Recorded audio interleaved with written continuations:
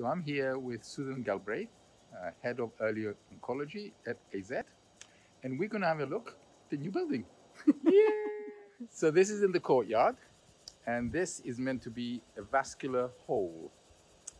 Very nice. Reception.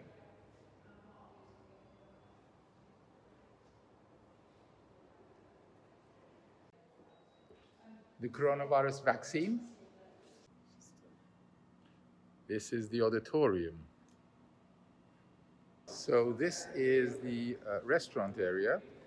Everybody can come in here, and you don't have to be an AZ person to come in the future. Now you have to be AZ. And here's the bar. Yay! So from me and Susan, bye-bye. Bye-bye.